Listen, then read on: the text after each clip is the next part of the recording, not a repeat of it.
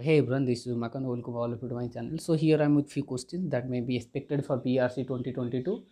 So here I am collected very interesting and tricky question. Such type of question is coming in BRC. So I hope you enjoy the session. So let's have a discussion. Okay. So this is a question that I consider from the thermodynamics, and the question is stating that if the temperature and molar volume of 1 mole of ideal gas is changed from T1 V1 to T2 V2, then what will the change on entropy? Okay, so this is a very fundamental question from thermodynamics point of view and interesting also. So let's try it. So the temperature was T1 and volume was V1. The temperature is changes to T2 and volume is changes to V2. So what will change in entropy? This is the question. So your entropy is equal to integration over dq by T. Okay. So use the first law of thermodynamics, that is Q equal to U plus PV. So your dq will be du plus P dV. Okay.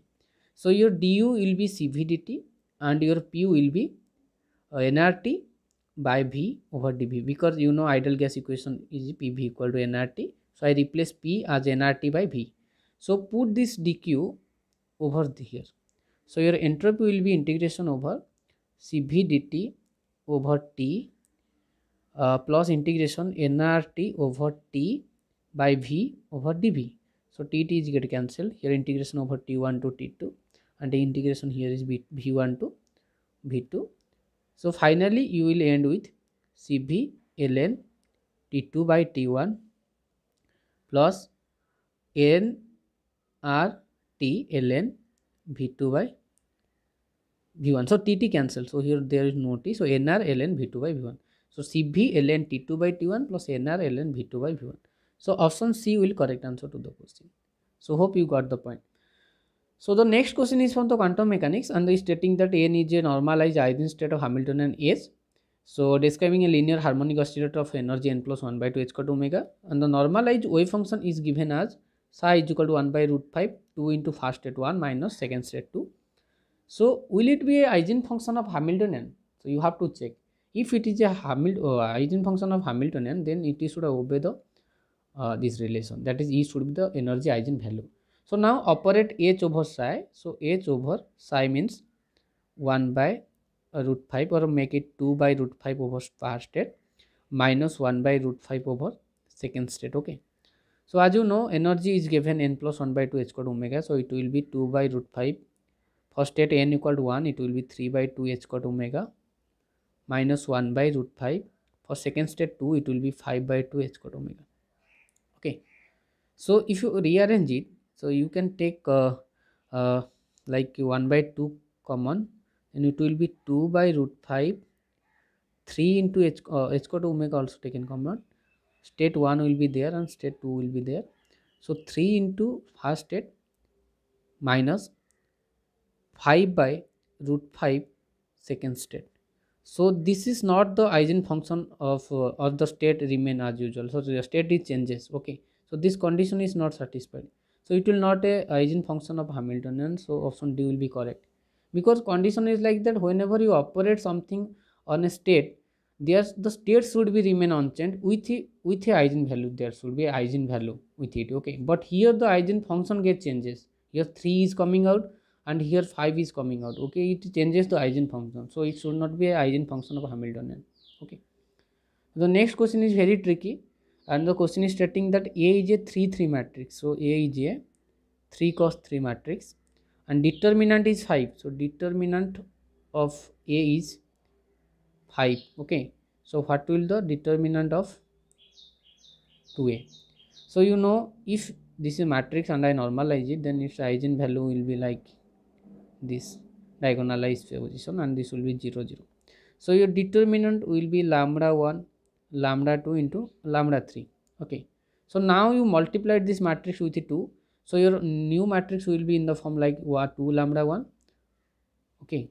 It will be 2 lambda 2 and 2 lambda 3. So now your determinant become 2 into 2 into 2, that is 8 lambda 1 lambda 2 lambda 3, and your lambda 1 lambda 2 into lambda 3, your is determinant of A, that is given as 5. So it will be 8 into 5. Okay. So it will be 8 into 5, that is 40. Okay. So answer will be 40 to the question. So 40 is the right answer. Next question is from solid state physics, and is stating that there is a structure factor of FCC. Okay, FCC structure factor, and this is the general formula of the structure factor. Then which of the following set of Bragg's reflection not occur in the diffraction? It is very easy.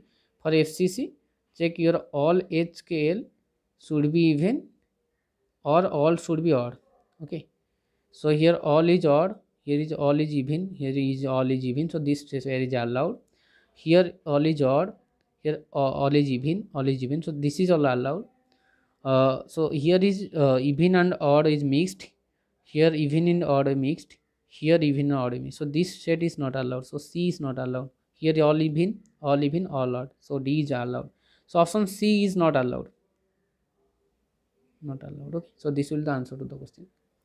The next question is from the alpha decay, and the reaction is given like this, and the statement is like emitted alpha particle observed to have energy 5.17 mega electron volt. So this is the kinetic energy of the alpha particle, that is 5.17 mega electron volt. So what will be the Q value?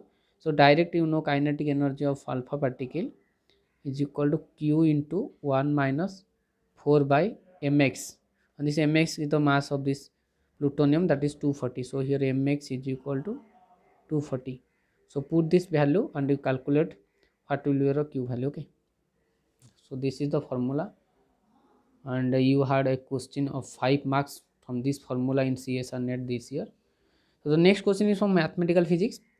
So your real part of u complex function uxy is given as x plus 1 by 2 x square minus y square. So what will the imaginary part? So imaginary part.